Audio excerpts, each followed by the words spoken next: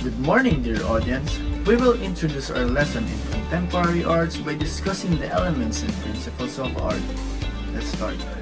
The elements and principles of art is introduced to describe the various contemporary art forms from the region of the Philippines, generally from Luzon, Visayas, and Mindanao. The elements of art are space, line, shape and form, color, value, and texture. Meanwhile, the principles of art are proportion, harmony, variety, movement, rhythm, balance, and emphasis. Now, let's discuss these elements and principles of art further. The first topic that we will discuss is the elements of art. First is line, an element of art that is used to define shape, contours, and outlines, also to suggest mass and volume. It may be a continuous mark made on a surface with a pointed tool or implied by the edges of the shape and forms. Line has two characteristics. First is form. It can be curved, dotted, or broken lines. Second is direction. It can be vertical, horizontal, and diagonal. These different characteristics of line convey different meanings. Horizontal line. Lines applied horizontally often evoke feelings of stability, grounding, emphasis, and direction. So, although horizontal lines tend to create net and lower the ceiling of a space, they can also be applied to direct the viewer to a particular focal point. Vertical lines are often associated with strength, stability, balance, and elevation. It has been hypothesized that viewing vertical lines is unnatural compared to viewing horizontal lines. Additionally, vertical lines extend away from our visual plane. Diagonal lines typically connote a sense of dynamic movement, transformation, and freedom. Diagonal lines can really bring life to a space, direct the eye upwards or downwards, and add volume to a space, making it feel larger than this. Curved line. Curving lines, whether freeform, arching, circular, or elliptical, often feel natural, organic, playful, and soothing. If you are looking to make a space, flow curving lines are a great way to do it. They are also very voluminous, taking up space within an interior. Circular line creates an impression of abrupt change of direction. Moreover, lines can be classified into different types. Outlines are made by the edge of an object or its silhouette. The line by which a figure or object is defined or bounded contour. A drawing or sketch restricted to line without shading or modeling of form. Contour lines describe the shape of an object and the interior detail. Contour lines define the edges of an object.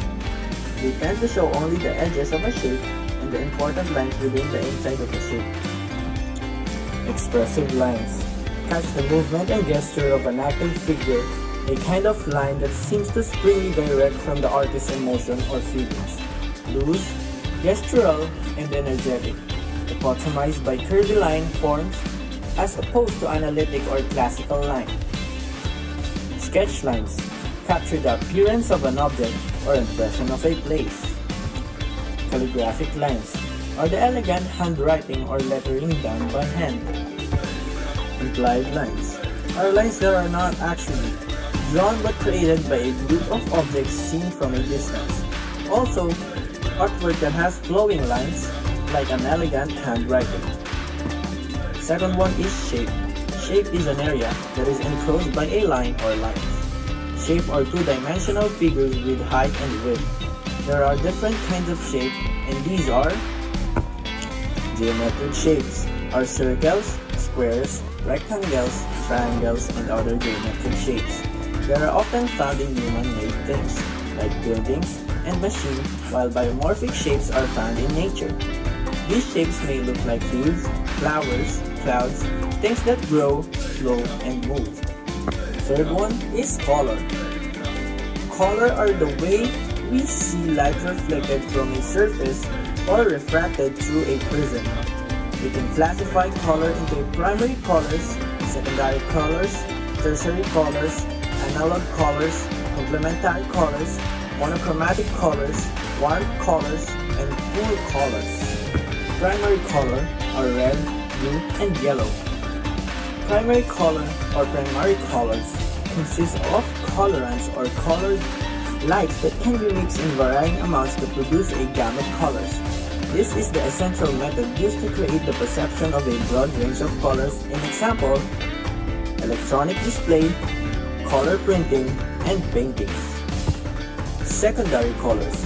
These are color combinations created by an equal mixture of the two primary colors. On the color wheel, secondary colors are located between primary colors.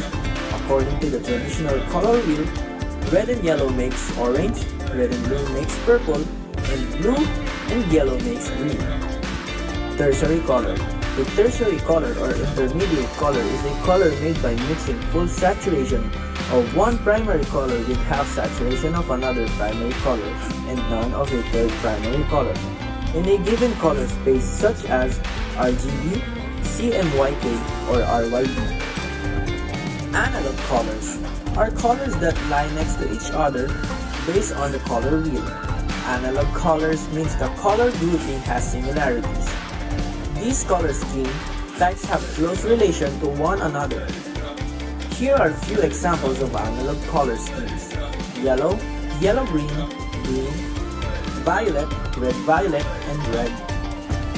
Complementary colors are colors that are opposite to each other based on the color wheel.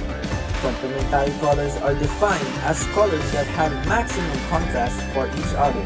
The fundamental complementary pairs for painters are red-green, yellow-violet, and blue-orange, but each intermediate color also has its unique complementary.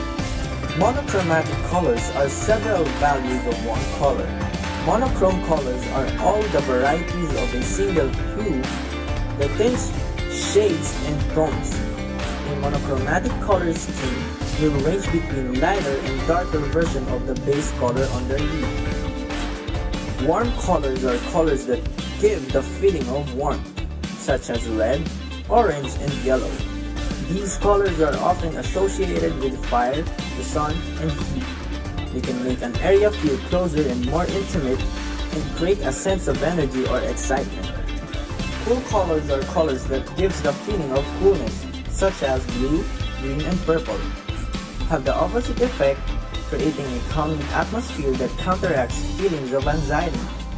While cool tones can calm and soothe an uneasy disposition, they can also trigger feelings of sadness and indifference. Fourth one is space.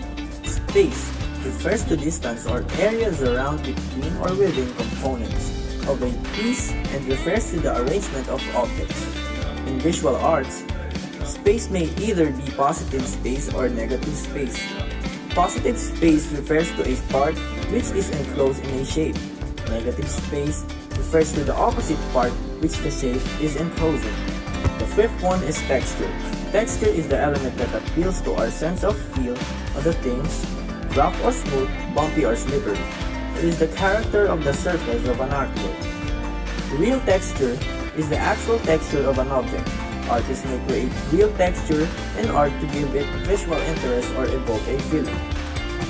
Implied texture made a piece of art to look like a certain texture, like a drawing of a tree trunk, may look rough, but in fact it is just a smooth piece of paper. The sixth one is value. The value pertains to the lightness or darkness of a color in a given artwork. Value can be changed by adding white or black to a color, and these described as tint and shade. Tint pertains to the lightness of a color, shade pertains to the darkness of the color. Seventh one is form. Form is the three-dimensionality of an object. It has three dimensions of height, width, and length. According to Modern 2019, the elements of art are the visual tools that the artist uses to create a composition.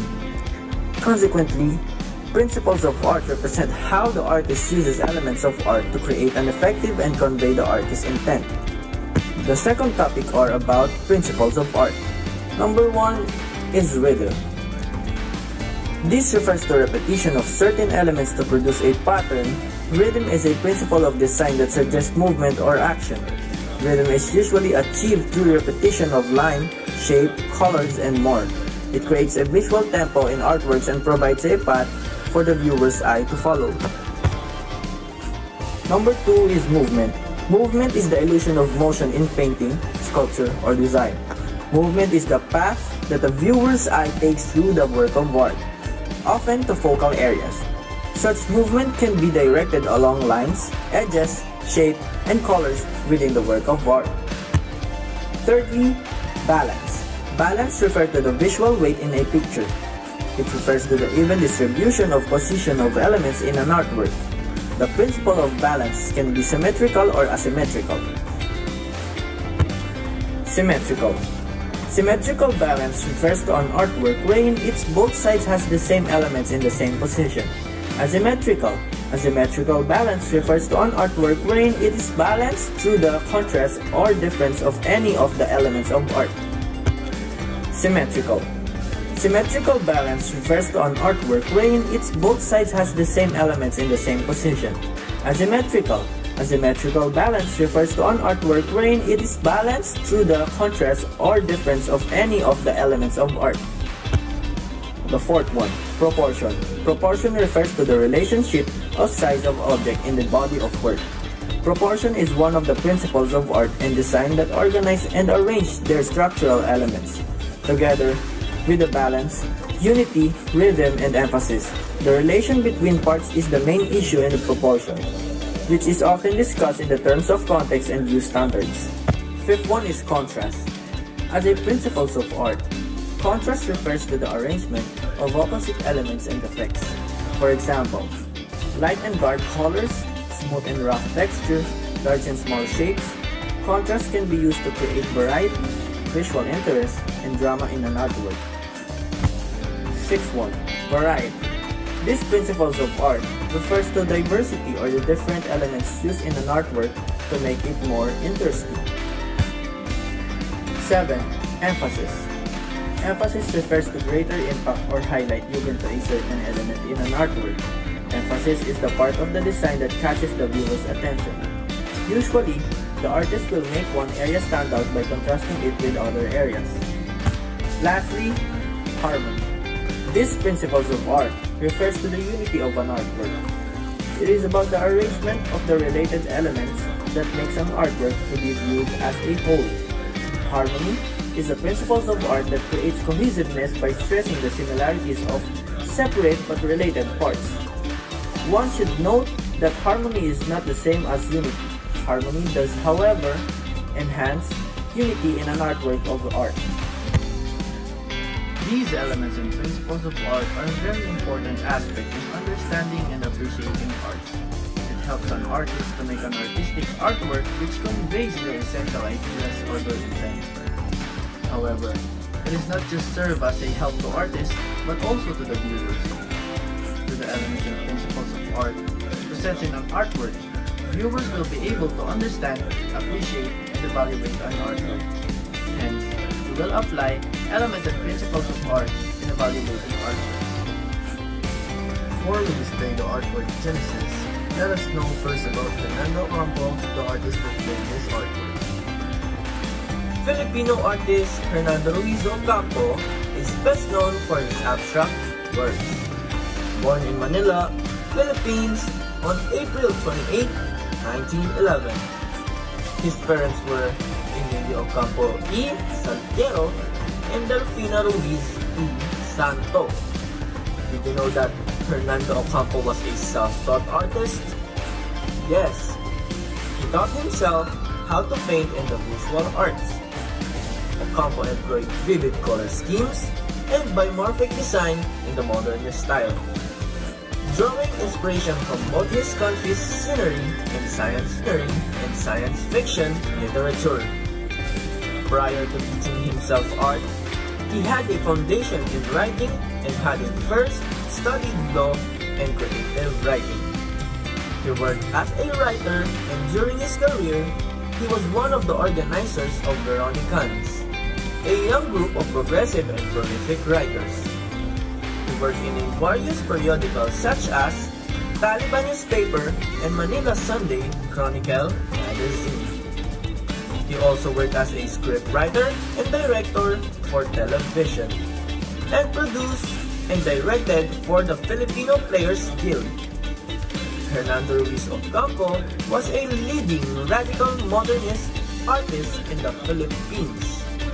He was a member of a Saturday group, also known as the Taga de Oro Group, and was one of the pre-war 13 moderns, a group of modernist artists founded by Victorio Ciudades in 1938.